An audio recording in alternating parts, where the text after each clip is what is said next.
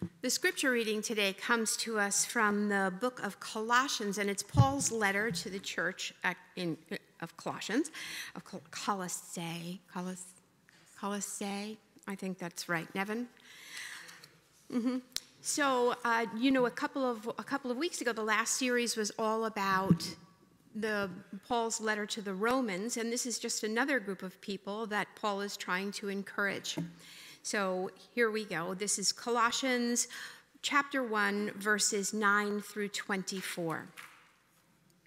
And Paul says this: "For this reason, since the day we heard of your love in the Spirit, we have not stopped praying for you and to desire that you might be filled with the knowledge of God's will in all wisdom, in all spiritual understanding, so that you may walk in harmony with the Lord, in sync with God, being fruitful in every good work, and as you grow in the knowledge or recognition of God, strengthened with all mastery of God's glory," which glory is just adopting God's imagination or image forming, "so that you may have all love, endurance, and patience, joyfully giving thanks to God, who has enabled us to share in the inheritance of the holy ones in the light.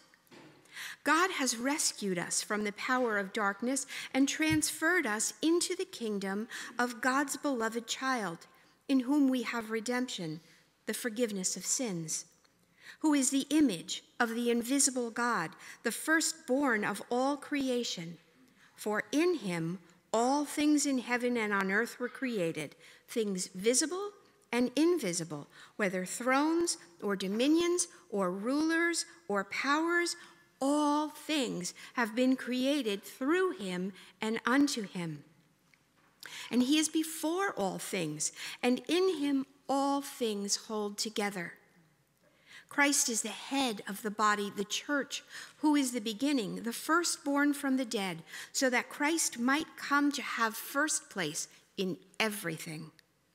For it pleased God that in Christ should all completeness reside, and through Christ God was pleased to reconcile to God's self all things, whether on earth or in heaven, by making peace through the blood of the cross of Jesus.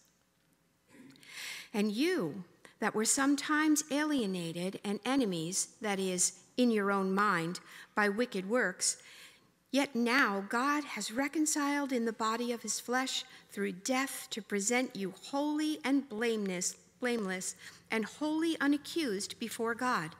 If you continue in the faith, grounded and settled, without being moved away from the hope of the gospel that you heard, which has been proclaimed to every creature under heaven." And then jump to verse 26. "Even the mystery which has been hid from ages and from generations, but now is made known to God's saints, which is Christ in you, the hope of glory."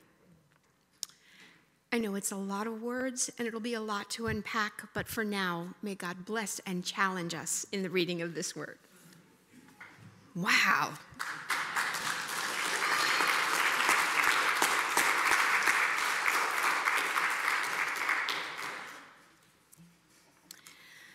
Let me just tell you, I wrote this, and Howard sent me the lyrics to this song probably a couple days, and in all honesty, I didn't open them. I saw the title, and I was like, that'll work. But if you followed along with the lyrics, you watch how the Spirit works through and in the lives of the people of this congregation. Here's what I have. We are one. A beautiful reminder of the connectedness we share, the completeness already present in us and around us. Did you know that? That we're already complete. That we are already connected to one another through the Spirit of Christ. Did you know that? And I know that sounds idealistic. I've been accused of worse, or like something that would happen only if Jesus himself came returning to earth, riding on a white horse through the clouds. Would take that kind of miracle, an act of God. That's what it would take at this point to force us to connect, really connect to one another. Amen? What would you do if I told you that an act of God already did connect us to one another like that? That no matter what we do, we can't break that connection to and everyone and everything.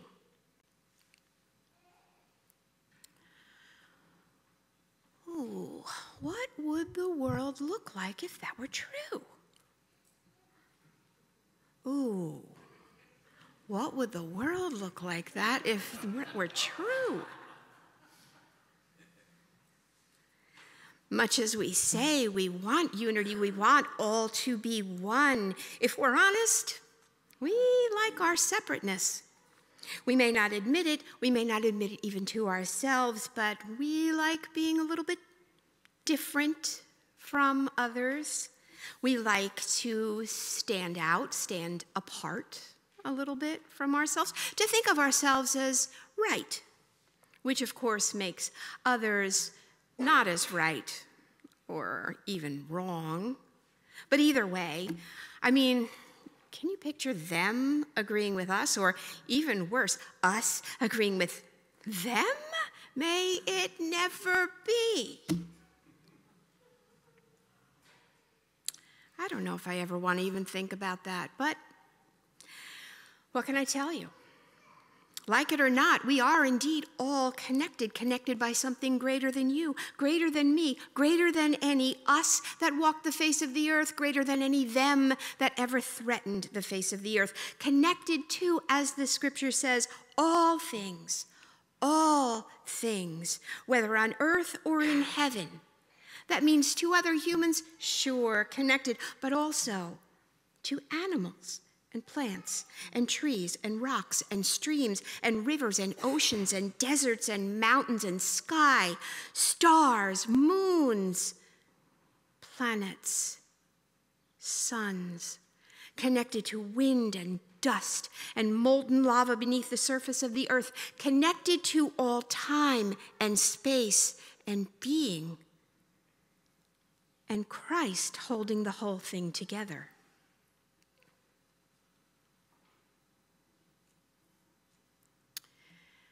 Now that's powerful. Because, well, that spirit of Christ, Christ holding all things together, all creation, all universe, all space, all time, all dust, all stars, well, that Christ is in us. And that isn't something that will be, that is something that is. God has already done it. Today we begin a new series, Corners of the Mind. And again, I don't know how he does it, but thank you, Dave.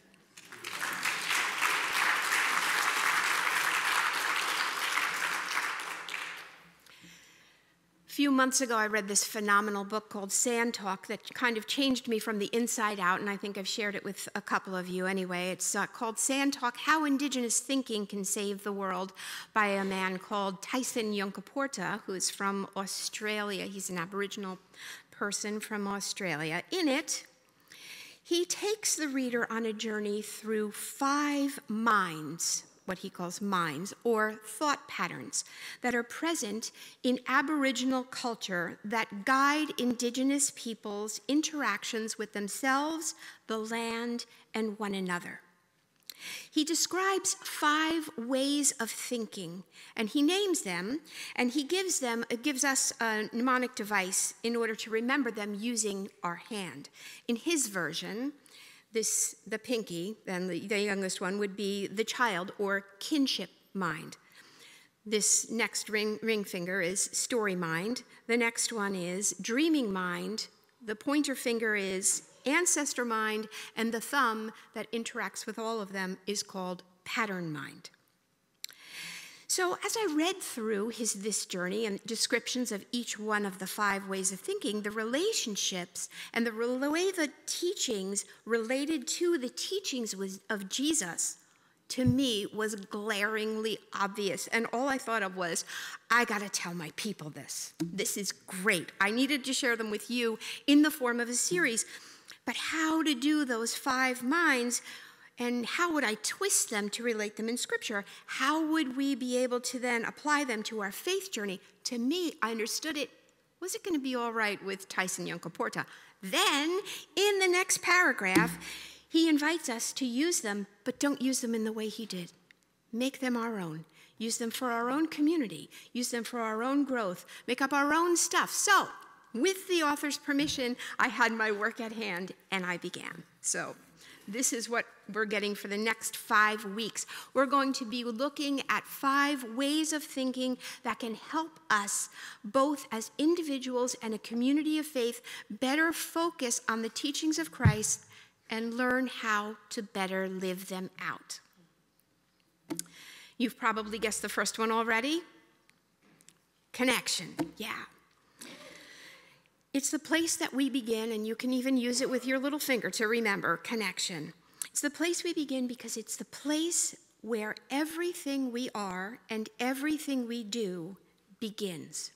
Before birth, we're connected, present even in the genes of our parents and grandparents and so on. Scientific evidence now suggests that whatever they've experienced, we've also experienced in some way, shape, or form. And their experiences mark our genetic code. It's fascinating, actually, really. It even affects our memories. It's how we remember and know things that we have no business knowing. But beyond genetics, from birth, we are connected. We breathe the same air. We walk the same lands. We share the same waters as those who were here from the beginning. Their dust, as it were. Well, not as it were. Their dust is in our homes. Their dust is in our lungs. But it's not just the elements of the earth that we share. We share a spirit, the same spirit that we just heard in the letter to Colossians that binds and holds all things together. God reconciled everything to God. Christ in us, the hope of glory. That we share all of this matters. That we are intrinsically connected to all things and each other. Anything and everything we do affects all things and each other. Can I say that to you again? That we are connected intrinsically to all things and each other. Anything and everything we do affects all things and each other. Now, for most of us, this is not a new concept. And we've discussed it. We've known about this kind of spirit of connection. We talk about it frequently, especially when we talk about the Bantu African origin philosophy of Ubuntu that emphasizes the interconnectedness of all life. Sometimes Ubuntu is translated as I am because you are. That's Ubuntu in a nutshell. I am because you are. And it seems like something this basic, this much a part of the core of who we are, because this is in us, somehow it seems like it must be easier to live out than it is. After all, it's rooted in us, right? It's rooted in us, like you see even up here with the mushroom. Did you ever hear about mushrooms with the root systems and things and the way they communicate with different species and things like that? That connection is amazing. And that's it is in us as well. It's how we communicate with one another. It's who we are. It's in our memories. It's even in how we learn and know and remember things. And it's from this connection part of our being that all of our other relationships are born and then develop. But therein lies the rub. Because that means that what we learn early on, even from birth to now, about ourselves, what we learn about and from our caretakers, our familial units, as well as our earliest experiences of the world, those are what form and shape how we see the world and others. And ultimately, they create something called our social construction of reality, or how we see the world. Sadly, most of us didn't grow up in an ethos of Ubuntu. Or am I the only one? We didn't grow up embracing that we are part of a vast and delicately balanced creation that wants and even needs our participation. Us, each one of us. Most of us didn't learn that what we do affects everything and everyone, that we are that interconnected. Instead, we were taught to take care of ourselves and take care of our own and make sure we get ours. And it was hard enough for some just navigating our way through the muck of that childhood and coming out on the other side with a shred of self-worth and value. Amen? Let's take us out of there. Even if we were fortunate enough to have an idyllic childhood, I remember meeting with a couple for premarital counseling one time, and the woman said, I had a perfect childhood. It was idyllic. And I just kind of looked at her, I was like, wow.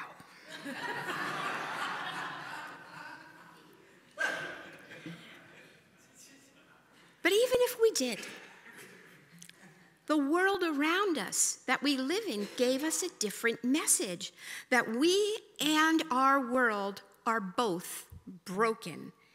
And our problems, they are so vast that they are just about, short of that miracle, unfixable. And sure, I mean, we can try our best, we can recycle, and we can be kind to animals, and we can bring comfort to the suffering as best we can, but you know what? For the most of us, we seldom reclaim that greater sense of connection within us that continues throughout our lives to groan and yearn for affirmation and embrace within us. Yet should we dare that voice of unity to have real space in our lives? Do you ever create space for something within yourself, or something to happen? Just making space. Like when you make space, you gotta knock down walls, you gotta get rid of other things, you gotta clear out boxes, you gotta get rid of baggage. Creating space for something brand new to take root in us. That will be what ultimately helps us heal the world and heal ourselves. Martin Luther King said it this way, and you read it up there: whatever affects one directly affects all. I can never be what I ought to be unless you are what you ought to be. This is the interrelated structure of reality. Martin Luther King knew it. The Apostle Paul knew it. He's writing to the Colossians that we heard earlier. Jesus knew it as he prayed for us to embrace it in the garden on the night of his betrayal. Prayed for us. The glory that you have given me, God, I have given them, that they may be one as we are one, intrinsically connected. I in them and you in me, and we completely one. Martin Luther King knew it. The Apostle Paul knew it. Jesus knew it. And honestly, we know it. We know it. At the core of our being, we know that even the most repulsive person we can think of is part of us. Swallow, take a breath.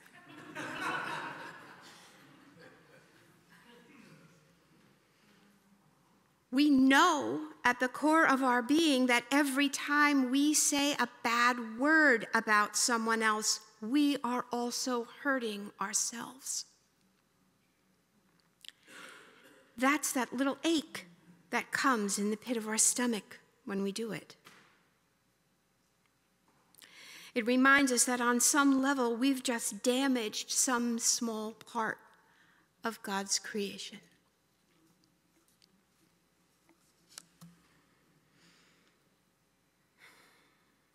Here's the good news, and there's always good news. The thing is, the Colossians were struggling with the very same thing. They're trying to figure it all out, just like we're trying to figure it all out. They're just as damaged as we are. They have just as much baggage as we are.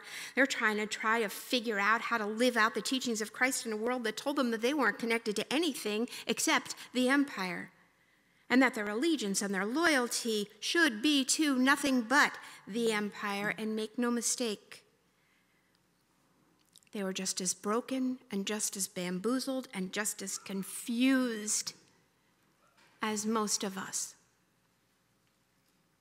So Paul encourages them, and just is beautiful if you ever read all of Colossians, just on how to resist being swallowed by that empire, to be swallowed by the strength of imperialism and nationalism, and to continue to be followers of the way or follow the teachings of Christ.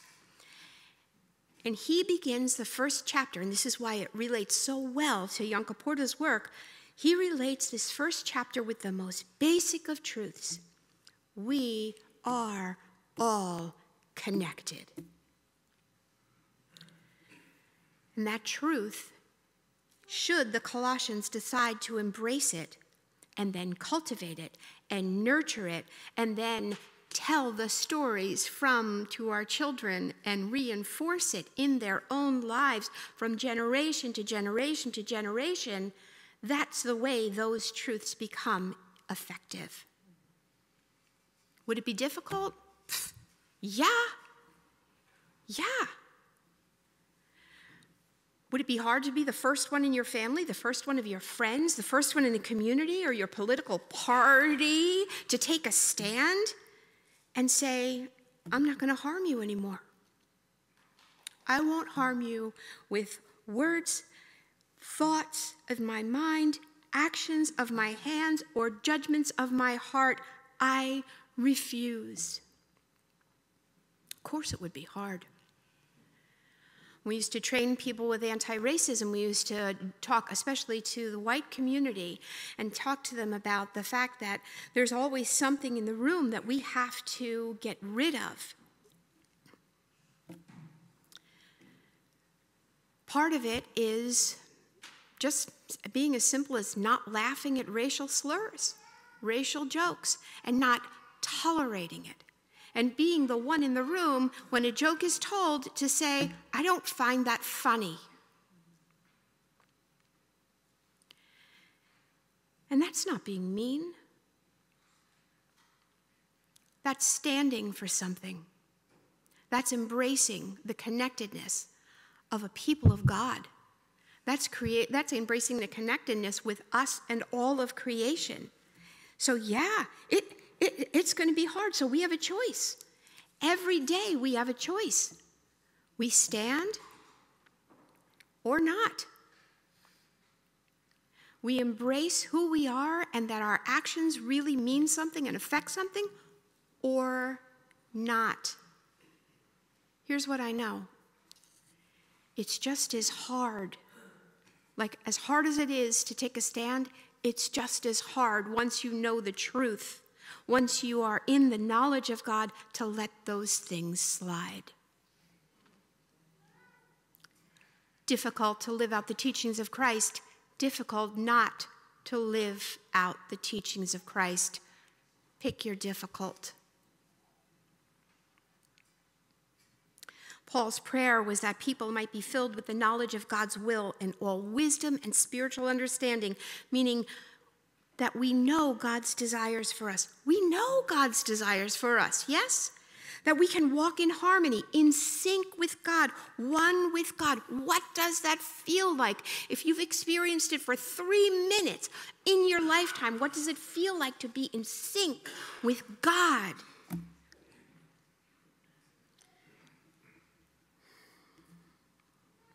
Paul says that they could be strengthened with all the mastery of God's glory. And I told you during the reading, glory, doxa, that word, doxa, it means adopting God's imagination.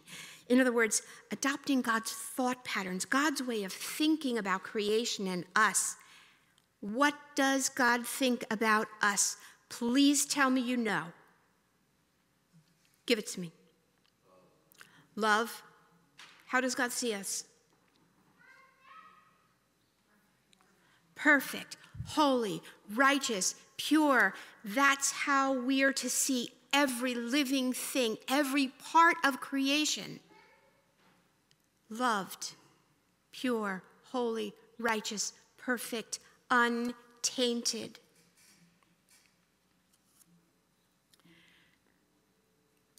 And the beautiful thing is, when we do, we're enabled then to live and be inheritors with the saints, or the holy ones, as children of light. If you take one thing away from today, one thing, it's that you are a light being. I don't care what you weigh. You are a light being. You are filled with light. Light oozes from you.